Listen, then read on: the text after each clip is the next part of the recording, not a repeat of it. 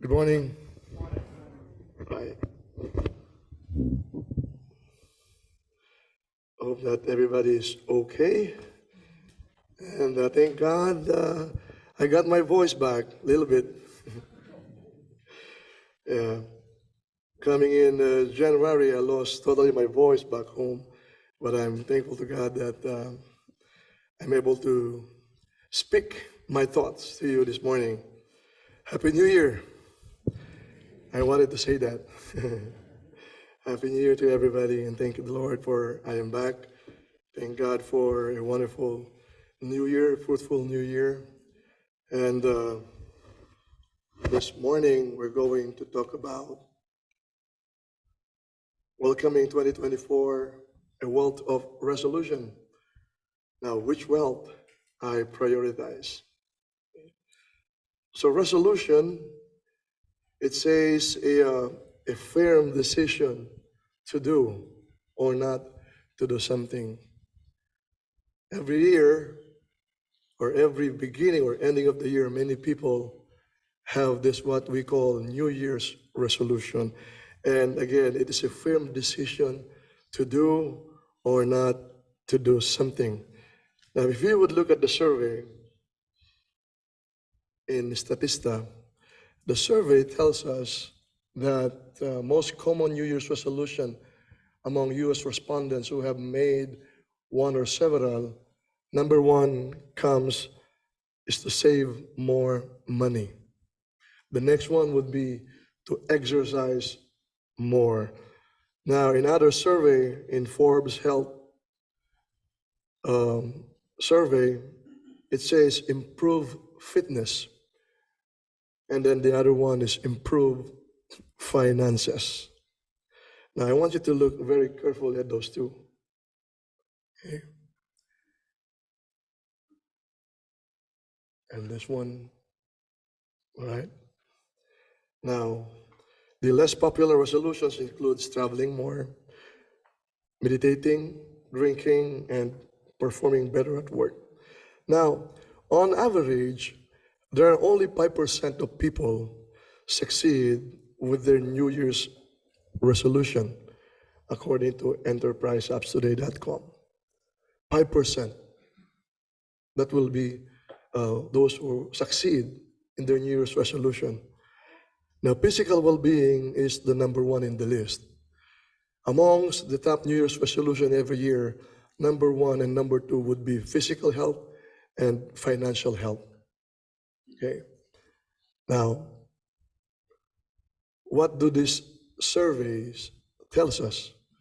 If we're going to go back to our scripture reading in Matthew chapter 6, the Lord Jesus Christ tells us not to store up treasures here on earth, but stores up treasures in heaven. Now the question, what those surveys tells us? Well, number one, it tells us the less importance of God to men. If you would notice again those two surveys, none of those mentioned about getting closer to God. Have you noticed? None of those. So it tells us that we are less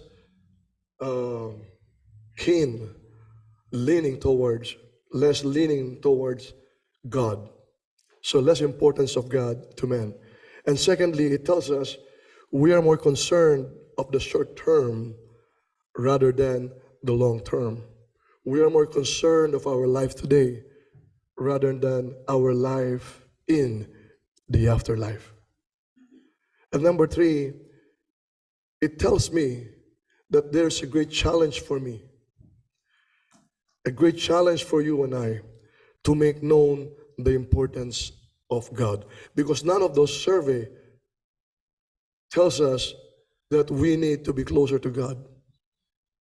So it's a challenge for you and I as Christians, as believers of God, to go out there and make known the importance of God. Why? Why? Because if there's no judgment of hell in the afterlife, then there's no need for the Savior. Right? If there's no hell, then why do I need my Savior? John 3:16 tells us, "For God so loved the world that he gave his only son, his only begotten son, that whoever believes in him should not perish." It means, therefore, my dear brethren and friends, that there is life after this life, that there is hell that comes to those who will not accept the Lord. Because the Lord said that whoever believes in him should not perish. So therefore, there is what we call those that will perish. But then again, the other side of it, those who believe in God would have everlasting life. So this morning, my dear brethren and friends, we will discuss about the 5 types of wealth: physical or health wealth, financial wealth, social wealth, time wealth, and spiritual wealth. The question now again is, what is important to our lives? Now, physical health. 3 John chapter 1, verse 2. Dear friends, I hope all is well with you and that you are as healthy in body as you are strong in spirit. Physical health, this includes mental health. People argue that health wealth is of utmost importance because enjoying life demands great health, right? Even how wealthy financially you are, a person is, if he is sickly, then he won't enjoy his labor. He won't enjoy his financial wealth, right? It will just go to his medical bills. And he will not enjoy a quality time with his family and friends if his health is getting in the way. I heard Brother Carlos mention about taking care of our health, listening to our wife. It pays to listen to our wife. When I was back home, my wife told me to rest my voice. I did not listen. So, gentlemen, it pays to listen to our wife. Now, um, in later years of our life, or in later years of our life, if we don't have this good health, we will not enjoy the fruits of our labors, and then we will not enjoy our grandkids. We will not enjoy them, right? Our health will rob us of that wonderful privilege in the process. And there are reasons why many people nowadays are into serious health programs. Many people are going to the gym. Many people are going into healthy eating. If we neglect to take care of our health today, it will only lead to a greater health problems later on in our life. Now, I was privileged enough to meet a brother of ours at the Golden Gate Church of Christ. His name is Brother Art Madlaing. He is a columnist at excuse me, at Philippines News Today, circulating here in the Bay Area. And he is also an author of different books and a publisher. He also founded the Fitness for Humanity. And at one point, I read in an article, then First Lady Michelle Obama wrote him and thanked him for his contribution to lessen children's obesity and advocating health. Okay? So, as Christians, it's a must for all of us to advocate health, to encourage one another to pursue healthy lifestyle. I remember having this conversation with the brother in Christ back home. We were talking about evangelism ministry, how we would go out even in our old age, how we would evangelize, how we would still continue sharing the gospel. And then we came to a point in our conversation, in our discussion about taking care of ourselves. If part of the evangelistic plan is to serve the Lord even in our old age, and then we ask this question: How can we still serve God in our old age if we will not take care of our health today? So we were kind of caught up in that question because, we're young, we have this vibrancy, we have this health, as if we don't care what will happen tomorrow, as if we will not grow old, as if we will not lose our vigor, our strength. But then again, in our discussion, we ask this question. Now, the Bible has this principle that we can apply even in our health. It says, the prudent sees danger and hides himself, but the simple go on and suffer for it. Now, we can apply this particular passage from the Bible as part of our preventive healthy habits.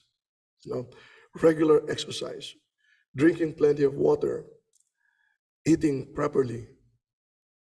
I never knew the importance of drinking plenty of water. I learned from when I entered school that we should drink 8 glasses of water a day. But I never put that to heart. The only time I put that to heart when I got kidney stones. Then I learned the importance of drinking plenty of water. Sometimes we let those things pass by, goes by our senses, and then we will soon realize when we are totally sick, the importance of those things. So drink plenty of water, eat properly, exercise, have enough sleep. It is by taking care of ourselves, our mind, our body, and our emotions that we can fully serve God even in our old age. So take care of your health, and your health will take care of you tomorrow. Okay? So take care of your health today, and your health will take care of you tomorrow. The next health or wealth is financial wealth. Many people want to talk about this. Many people. Ecclesiastes 5:19. Furthermore, God has given riches and wealth to every man, and he has enabled him to enjoy them, to accept his lot, and to rejoice his labor. This is a gift from God. Financial wealth. In the most common term, most people call it financial freedom. Capable of buying whatever you want, capable of purchasing whatever your heart's desire. Pursuing financial freedom, it is not bad at all. It's a blessing from God. Now, money is not bad. Again, it's a gift from God. Acquire it decently, go after it in a decent way, not contrary to God. It is for you and I to enjoy as a fruit of our labor. Now, in financial wealth, it is not how much assets that you have, like money, properties, receivables, all combined. It is not those all assets combined that makes a person wealthy. It is your net worth. It is your net equity. Now, for example, just to give an example, it's net equity is total assets less your total liabilities.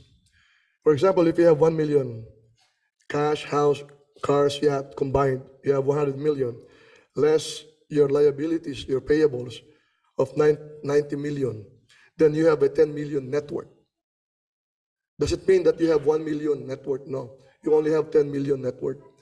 Now, if the other way around, you have 9 million in assets, less 100 million in payables and liability, then you have a negative net worth of 10 million.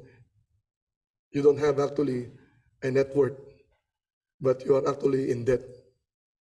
Okay? Sometimes people look often wealthy because of the things they have. Luxurious house, cars, lifestyles, clothes, etc. And sometimes we envy them. We look at them and we envy them. Wow, they're so wealthy. But oftentimes, they just look wealthy on the surface. But underneath if you know their net worth, you might be surprised that you are wealthier than them, right? So, because they have so much debt, they have so much liabilities than you are. So the basic secret to living and building wealth and staying financially healthy is what they say, live within your means. No, it is not to live within your means. To build your wealth and to have financial freedom, as they say, it's not to live within your means, but to live beyond your means. Because living, for example, if you're earning 4,000 a month, if your 4,000 a month is your means, then if you are spending 4,000 a month, then you are living within your means. So if you are spending 4,000, you are not saving. So you are not building anything. So you are living within your means. But if you are spending only 2,500 a month, then you have an excess of 1,500 a month. Then you are building your wealth. Then you are living below your means. So if you want to be financially wealthy, to have savings, live not within your means, but live below your means. And another thing, important thing about in the aspects of financial wealth is what they call budgeting. You have to budget all your expenses. Okay? So that is financial wealth. Now, social wealth. The third wealth is social wealth. The Lord God said, it is not good for the man to be alone. I will make a suitable helper for him. Social wealth is the total value of the resources that you have to meet your social or emotional needs. Social connections is the currency of social wealth. A social connection can be defined as a person that you have the potential to interact with, whether it is face-to-face, on the phone, in the internet, etc., via mail, etc. So that is social wealth. Now, social wealth, this include your family, your friends, your relatives, your co-workers. Okay, just like in economic wealth, you inherit some of the social wealths, your family, okay, your relatives. You are born with it. And others, you earn, like in financial wealth. You earn some of this. Also in social wealth, you earn some of those. Friends, for example. You are not born with friends. You earn friendship. Now, each connection also has a different value depending on how deep it is. Now, social wealth is used to fulfill our emotional necessities, such as security. We need social wealth, we need relationship, we need bonding, because we need to belong. Security, belongingness, and connectedness. You know, being a part of a larger group through social connections. It allows us to feel alive. It allows us to feel special. And some of our biological system have evolved to make us maintain a social connectedness. Now, the satisfaction of this biological, what they call biological system, gives us a sense of emotional well-being. So when you talk about social wealth, it talks about real relationship. And you and I, we need relationship. We need to feel love, to love, and to be loved. As they say that humans are a social being. Now, there is our need to be connected to one another. Man is not meant to be alone, as we have read in Genesis. God knew from the beginning that man should not be alone. That's why he created somebody to be with Adam. He created relationship. He created family. God knew the importance of relationship. Though a person can survive alone, real happiness can only be achieved through relationship. So that is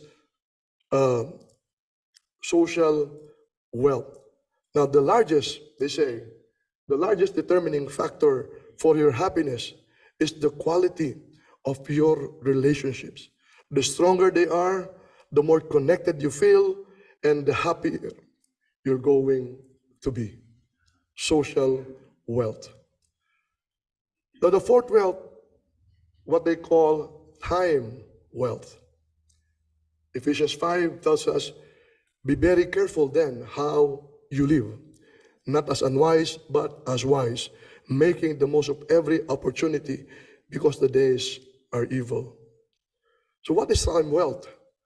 Time wealth is the amount of time you have that you can spend on what deemed valuable to you. Okay? It is your ability. Ability to what? It talks about, when you talk of time wealth, it talks about control. Your ability to control the time, your time, where you want to spend your time with. So when we talk of time wealth, we talk about control. The freedom to control your life, the freedom to control your time, to drive it where you want it to go, where you want it to spend. That is time freedom. That is time wealth. You know, many are financially wealthy, but are not time wealthy. See, it does not mean that if you are wealthy financially, you are time wealthy as well. No. Because there are those who are financially wealthy, they are so busy pursuing money to the point of not enjoying money anymore. Because they are so busy. Oftentimes, they miss much time in the family because they are so busy catching up wealth.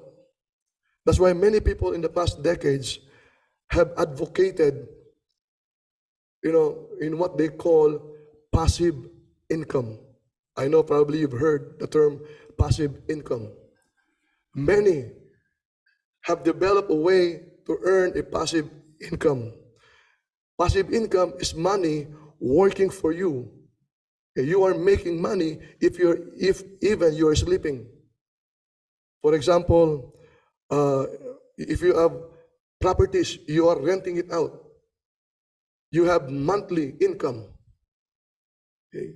Even if you're not doing anything, you are making an income out of those rentals. Real estate. And this has been booming for the past many years. Content creator. YouTube. Many people are creating so much money, and those are passive income. Even when they are sleeping, they are making income because of views, because of clicks. And those are passive income. And I remember when I first saw, I don't know if you know, Mr. Beast. Mr. Beast. The first time I saw him in YouTube, I don't know him. And then when I searched, and I found out that he is the top earner in YouTube, the number one. He has a net worth of $500 million. Wow. And he is just like 22 years old. He started young, 13, 12. He has a net worth of 500 million. See? Now, having a passive income, you are now spending less of your time in the office because of the passive businesses that you have. If you are earning more because of this passive income, you have now more time in your hand. Okay? You have now more time to spend with your family, and that is time wealth. Again, it does not follow if you are wealthy financially, you are wealthy also in time. No. So time wealth. And finally, spiritual wealth. Do not store up for yourselves treasures on earth, but store up for yourselves treasures in heaven, where moths and vermin do not destroy, and where thieves do not break in and steal.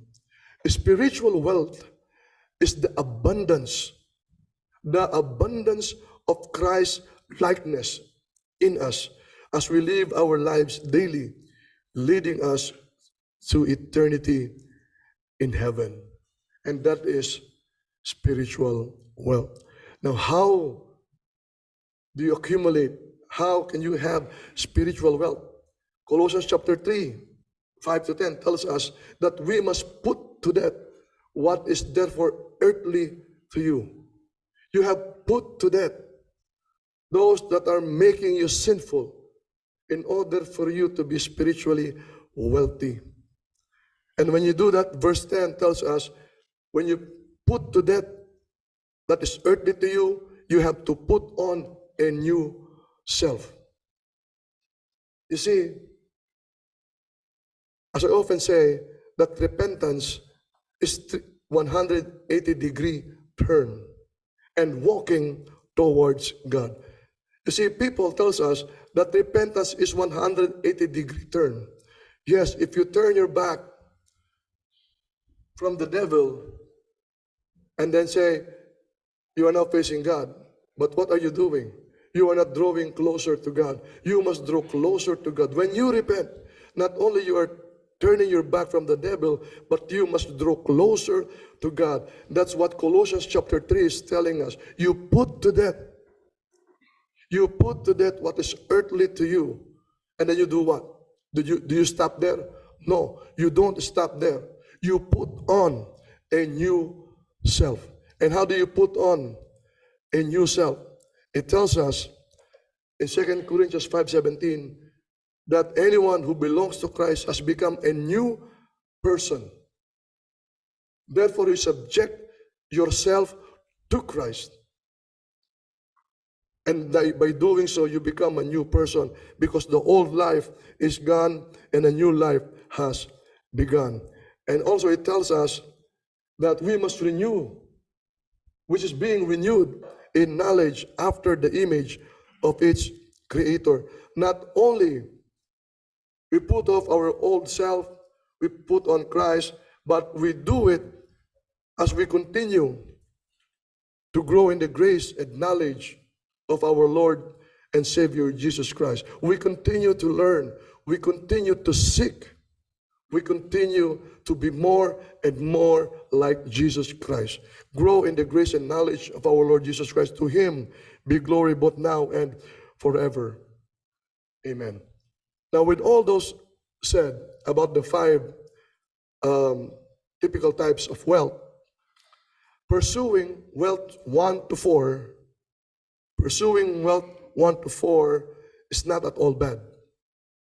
If you pursue financial wealth, time wealth, social wealth, and the other one, it's not at all bad. Not at all bad. The problem will come if we will live out number 5. That's where your problem will come. If you will live spiritual wealth. It is common knowledge that there's God. Every one of us here, even those who have not yet accepted the Lord, they believe that there is God. And some even might prefer to call them a higher being, something higher than you and I, something spiritual. Okay? Now, if you look carefully, again, at the 5 types of wealth, only spiritual wealth will answer the problem of man's eternal damnation in hell. That will only answer this problem. Okay? If there is no resurrection of the dead, then Christ has not been raised. And if our hope in Christ is only for this life, we are more to be pitied than anyone in the world. At the start of our lesson, I mentioned that many people only see the life here on earth. You see, but Paul said, if our hope in Christ is only for this life, we are more to be pitied than anyone in the world. Because what we hope for is not only in this life, my dear brethren and friends, what we hope for is also in the afterlife. That's why we strive so hard to be Christ-like, day in and day out. Now, among those wealth, prioritizing spiritual wealth, putting God first into our life, will give you the other wealth. It will give you the other wealth. Trust me. Now look carefully at this verse in Matthew 6:33. But seek first his kingdom and his righteousness, and all these things will be given to you as well. It says, first, seek first, prioritize. Prioritize God above anything else. Don't prioritize financial wealth. Don't prioritize social wealth. Prioritize spiritual wealth. God said, Jesus Christ said. And then he said, these things that are necessary for life. And we know as Christians, even though those that are not Christians, they know that God created everything. Hebrews 11:3. God created everything. Whatever you and I have belongs to God. God created it. God created time wealth. Genesis 1:1 tells us in the beginning, God created time wealth. God created social wealth. Genesis 2:18, it is not good for man to be alone. God will make a suitable helper for you and I. God created social wealth. God created health wealth, mental wellness. 2 Peter 1:3, Philippians 4:7. It tells us God will give you all those things. Philippians 4:7, and the peace of God, which surpasses all understanding, will guard your hearts and minds to Christ Jesus. All of those things, if you pursue spiritual wealth, God will give all of those things. Here is a warning. Deuteronomy 8:17-18. You might say in your heart, the power and strength of my hands have made this wealth for me. But remember that it is the Lord your God who gives you the power to gain wealth in order to confirm his covenant that he swore to your fathers even to this day. Remember, it is not you, but it is God who make it possible. Remember that. Now, as the new year unfolds before us, my dear brethren and friends, be careful how you prioritize your life. Don't make the same mistake that you did yesterday, last year, or years ago. Don't make the same mistake. Be very careful in pursuing financial wealth, health wealth, social wealth, and time wealth. Because you might not be aware of it, it is robbing you of the most important wealth there is, spiritual wealth. When we are so caught up, when we are so focused, amassing ourselves with those four wealths, we are robbing ourselves of spiritual wealth.